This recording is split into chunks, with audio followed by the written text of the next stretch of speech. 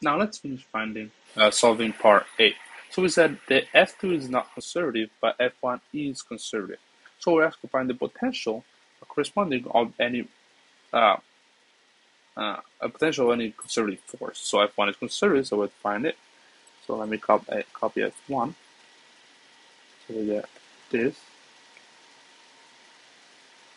Now we know that F is going to be equal to negative the derivative of our potential.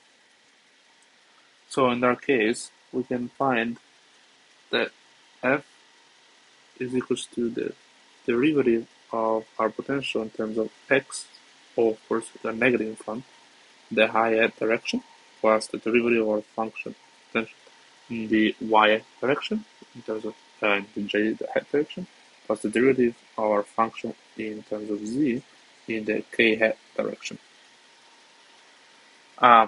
So now let's find it, negative in front, like I said before. We know that this part here is going to be equal to 2x I hat like we did before, and then it's going to be negative, sorry, this, plus 2yz, and then a j hat in front, plus y squared k hat. Now this makes sense because we took the negative in front out. But if we want to find the our function, we're going to have to find the integral of these parts here. So integral, for example, of 2x, sorry, negative again, of 2x in the dx.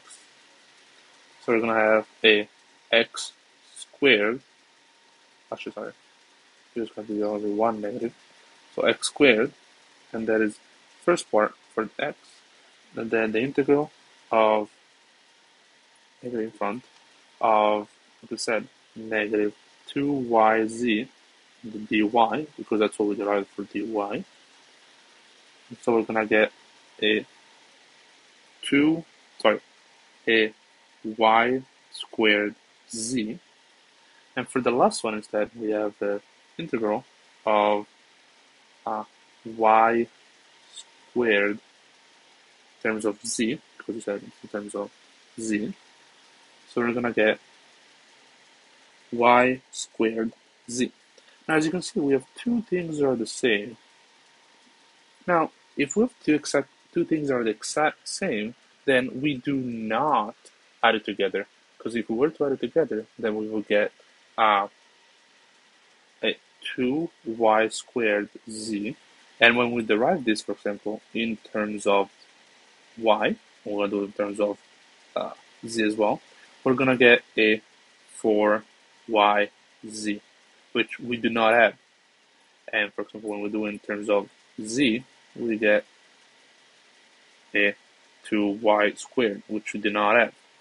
As you can see, the 2 in front is actually wrong. We have to get a y squared z. And if we derive y squared z, you will see that we get exactly what we have. So we get 2yz, which we do have. So this one was wrong, but this one is correct. And then the same in terms of z is going to be equal to y squared, which we do have. So that is correct again. Now our function then will be equals to x squared plus y squared z. But one thing you have to take into consideration is a constant that can be after. For example, if we had at the beginning something like a number after, for example, a 7, then in any derivation, whether it's in terms of x, whether in terms of y, or in terms of z, you're always going to get the same answer, which is 0. Indeed, in every integral we do, we always have to add a c, which is our constant. I'm sorry, this will be the constant of integration. Because our integration never gives us constant if we don't have boundaries. So that means that we have to add a c to say that we have a constant. And that is our finished part A of our solution, part A of our problem. For part B instead, we're going to have something similar. So now here we have a picture of what we're gonna have to find, and we are told that we need to find our the work done by a force that is non-conservative. So in this case, force 2. So let's go ahead and take force 2, copy and paste.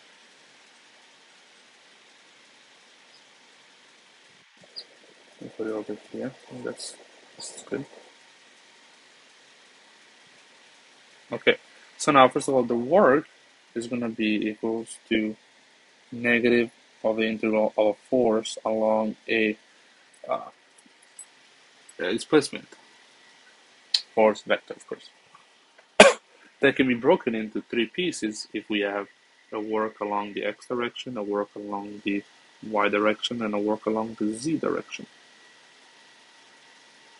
I'm going to have negative f of x dx, negative f of y dy, and negative f of z dz.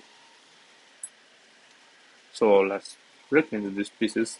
Let me draw the picture that we have on the book here, so it's easy for you to see. We have actually three different displacements, but we start from a point, we go towards the same another point. Here we have the point 1, 1, and on this side we have the point negative 1, negative 1, and the first displacement that I'm going to follow in blue is going to be equals to this directly. The second displacement will be a two-part displacement. So first of all along the x-axis, and then along the y-axis, like this and like this. And then a third one, which is the last one, then there's going to be something like this, a curve. Now, it'll be a perfect circle. Can't draw a perfect circle, but you know what I mean. So, for the first one, it's this one, second one, it's this one, and third and last is going to be this one. For the first one, start with the first one. The first one, then, goes along the equation y equals to x. So, dy is equals to dx. And let's say that we start at point x equals to negative 1, we go all the way to the point x equals to 1. Oops. So this means that our work along the x-axis, actually I'll work along the x-axis with negative the force along the x, or the displacement on the x as well. So we start from negative 1 to 1, and we get and we do get f of x, f and the component x, which is this part over here, which will be y, and we know that y, let me actually write it the way it's easier for me. So now we know that y is equals to x, so instead of writing y, we can write x, because it's the same thing, x dx. We integrate this, and we get negative 1/2 x squared, from negative 1 to 1. So we get negative 1/2 plus 1/2. Sorry, yes, negative 1/2 plus 1/2. They cancel each other, and we get a 0. Instead, for the y, f of y dy, because we only have two dimensions, we go from negative 1 to 1. F of y is going to be equals to negative x. So if we have negative x, means that we're going to have to put it in f of y. So negative integral of negative x dy, negative 1 to 1. These were things that are a little trickier. As you can see, our x is equal to the y, and dx is equal to dy, so we can rewrite everything the way we want it to be, because it doesn't matter if we write something differently, as we have the same thing right over here for our problem. Good. Okay, so let's start it. We're gonna have mm, A equals to negative 1, 1 of, let's say again, since x equals to y, we can write y dy. So we get 1 half minus 1 half. So I made this one mistake.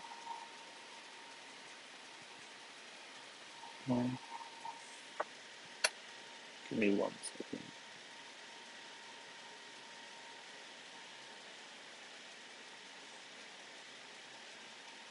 No, that's correct. Sorry. Okay.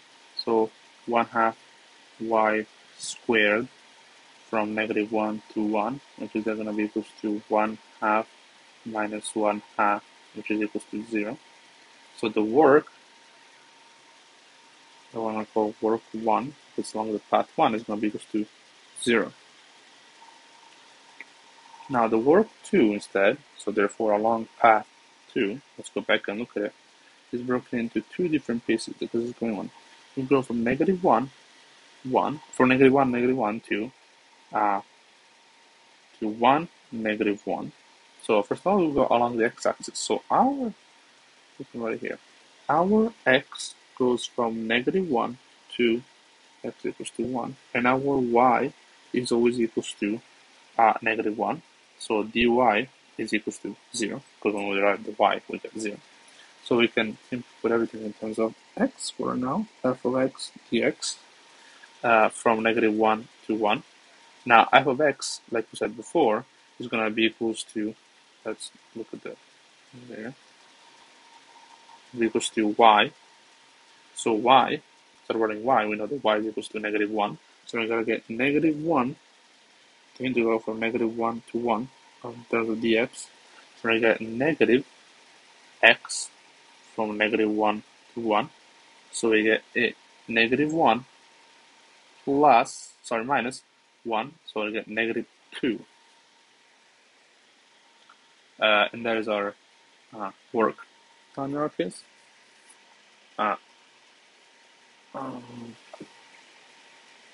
Okay.